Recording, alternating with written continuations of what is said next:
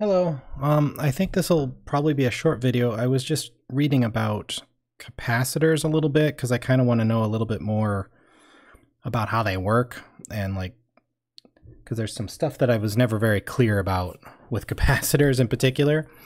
But first I want to mention that I got this cool little thing finally arrived. It's like a little power supply with it's like a regulated power supply that connects to just one of these things. And that feeds 9 volts into this thing, and then it can do 5 or 3.3 volts, and it's like set up to plug into a breadboard, which is like, I don't know, super neat, I think. You just plug it in like that and no more batteries. And you can turn it on and off. It's got a little light. So anyway, I think that's, kind of cool. I mean, should make this a little easier to experiment with. Plus, these should be, this is like a regulated supply, so my understanding is, that means the voltage should be very consistent, very consistently 5 volts or 3.3 if I change these settings. So anyway, that's pretty neat. So anyway, the thing with capacitors, and this is a capacitor if you've never really seen one before, or don't really know what it is. This one's 100 microfarads. I don't know if you can read that. And 50 volts, which I think is their maximum. I think it means that if you took more than 50 volts up to this, it'd probably, I don't know, burst into flame or something. I'm not really sure what would happen. And this type in particular is an electrolytic capacitor. And I think that has something to do with how it's constructed. Something about that, which I don't really fully know. I mean, I read it somewhere. I'm not going to try to explain it because I don't understand it. But in any case, so electrolytic capacitors, as far as I know, they're all like this. They have polarity. So they have a minus side and a plus side, a little bit like LEDs. So the current should only go through it in the one direction. And I'm not sure what happens if you hook it up backwards. I'm not going to try that at the moment. It's probable it just breaks down, or just doesn't work. I don't know. But one thing that's always confused me about them is I've always thought of capacitors as batteries, but at the same time I see them dotted around circuits and I was never sure why. Well, okay, I'm still not sure why. But what I was reading is that when a capacitor charges up, when it charges up, the electrons go into the minus side and then they build up in here, and it's almost like it's an empty stomach. It's like it eats electrons and then eventually it gets full. And so my confusion was always well, what happens then, because if these are in a circuit, they're going to be filled all the time, I think, right? But I guess what happens is that the electrons flow through it while it's filling up. Once it's full of electrons, the current stops flowing.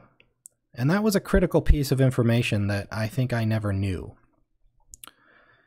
So what I wanted to do was kind of see that in action. So the theory, the idea I had was, what if we hooked up a regular LED circuit, like we did before, battery lights it up, but then put a capacitor in the mix here so that it charges it up. Now my theory based on what I was reading is that the current should go through the capacitor here until it's fully charged, which I think would mean that once it's fully charged, current stops flowing. And when current stops flowing, the light should shut off.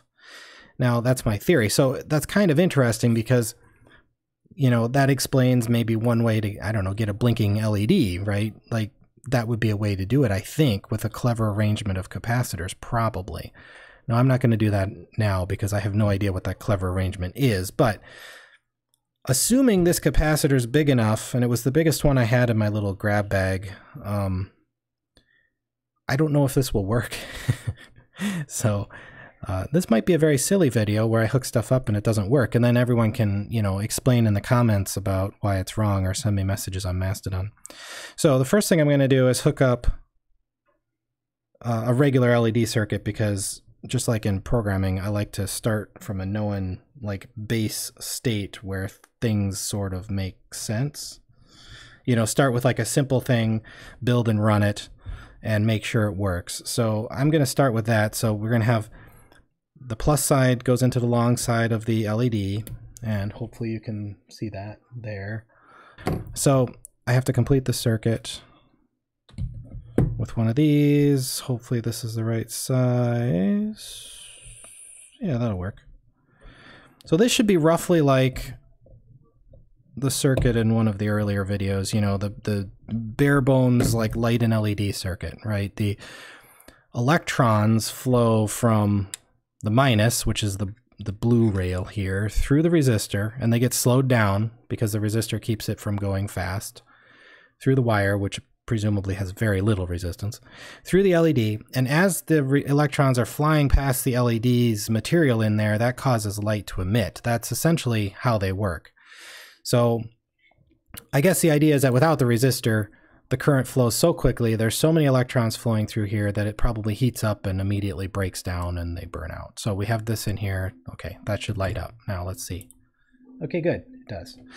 All right, now I want to add a capacitor in the mix, and I want it to like charge. So I think what I'm going to do is replace this wire with a capacitor, right? I think that would work. And the minus should probably be on this side because this side is going to be more minus than this side. So we hook it up like this, and we hook the plus side up to that. So again, my theory is that if I turn it on, electrons should flow through the minus into the capacitor and start charging it. But some of them presumably keep going, right? It's like it only can charge so fast, I guess. So some electrons keep going and should light the LED, but then when this gets full, no more electrons will be allowed to pass, right? It's like Gandalf on the bridge or something like that. So I think that means that we should see a flash here or something like that. Now, again, I don't know like if this is big enough, because I assume this happens very quickly. So maybe the flash will be too quick to see, but let's see. All right, 5, 4, 3, 2, 1. Oh, it did it. Okay, it didn't do it the second time, but that, I assume, because it's still charged up. Okay, that makes sense. So imagine if we sat here and waited like, because I think these things discharge over time. I don't know how long we would have to wait. But, okay, we should be able to see it though, right? We should see a voltage on across here, I would think, because it's sort of like a battery. So let's see, the plus side is this side, minus side's this side. Oh yeah, there it is, 3.4, and it's falling. So I don't 100% know why it wasn't like 5 volts, because we fed it 5 volts, but maybe the resistor has something to do with that. Okay, it's dropping fast now. Or my connection here isn't good. Oh, my connection was bad. I need to get little clippy things so that I can clip them on here, and that clearly is the way to go. Okay, so it has power in it. Now what I want to do is see if I can light the LED with that. Now I was thinking, you know, I could potentially hook up a switch, but I think it would be easier just to do what? I think I can't just turn this around, I don't think, because then the power would be going the wrong way, wouldn't it? Let's try. It did work. Right. See, so the thinking process there is I should be able to turn this around because this charged up. This was minus on this side, and the plus went out this way. But see, now compared to the rest of the circuit, the potentials are reversed, I think. We want this positive, the positive side of this thing to go out to negative. That's why I was thinking that it needs to be reversed like that. So okay, so we put it in like this, and of course nothing happens. Charged it up, it flickered. Flip it around, and it discharges through the LED. And because I connected it this way, I guess, it also discharges through the resistor, which means it slows it down. So presumably if I had a bigger resistor, the flash would be slower, but it might also be dimmer. Let me see. This resistor I had put in here was 220. If you don't know, by the way, I don't know if I mentioned this. They have these colorful bands on them, and I don't know if that's coming through real well in the light, but there's a color code for determining the resistors. I can never remember what it is, so I just keep them in here. It's not hard. I think like the first two colors are 2 digits, and then the third color is like a multiplier. So how many times 10 do you multiply it by? Something like that. But that's how you can have a whole pile of them and figure it out. So like, what if this one's 1K, so that means 1,000 ohms. This one here was a 220, so 220 ohms. So this is considerably bigger. Presumably, current would flow through this slower. So one would think that the capacitor would charge up slower. But of course the current's going slower, so the LED might not be as bright. I suppose there's a threshold where the amount of energy the LED needs to light is like it's too slow, but we'll see. Oh, it definitely made a difference. That was a bit slower. Not a ton slower, but a bit slower. Okay, good. See, that confirms that theory. That's a good thing. So now if I discharge it the same way as before, it should discharge equally slowly, I assume. Okay, I saw it flicker, but it didn't, unless when I touched this lead, maybe I discharged it through my finger. Here, I'm gonna look.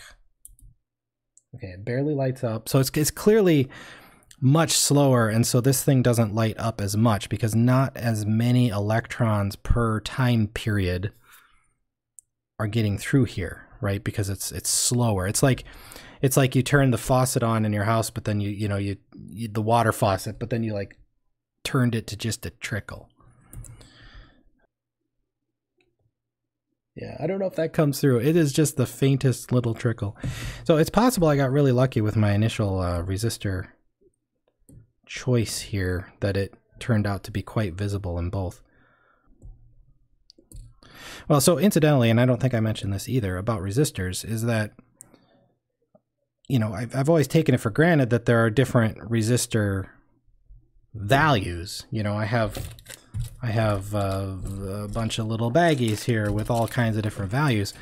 But one thing that I noted here with the resistors, look at how they're like the same size, right? This is a 10K, and it's like the resistor itself is not really any bigger than this one, where it's only 220. It's like, how can this be so many times more resistance and not have even remotely different shape? I just read today that part of that's because I guess the way that resistors are made, and this is one way, I don't know how these are made because I guess there's different materials, but one way is they basically put something like carbon and then like a glue, and they mix it together, and then you just change the ratio of carbon to glue and it makes it more or less resistant. And the glue is there just to, you know, form it into this like blob, and then they paint a coating over it, I guess. So more carbon means more less resistance because the current can flow through it more easily, right? With less carbon, I think it was carbon, the current can't flow as easily, and so therefore it slows it down, so it becomes higher resistance. So anyway, I thought that's interesting. So it must be almost like an aesthetic choice, or maybe it's because of how much voltage they want these to handle for like the size of it, because it's really the ratio of the material in there.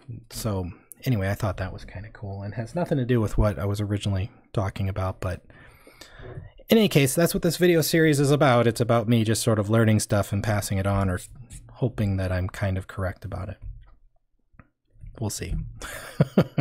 Okay, that's all I really wanted to do this time, was just try to make capacitors more real in my head. So hopefully that maybe has helped somebody else out. If not, maybe it was at least entertaining. I don't know. If you liked it, do the YouTube stuff.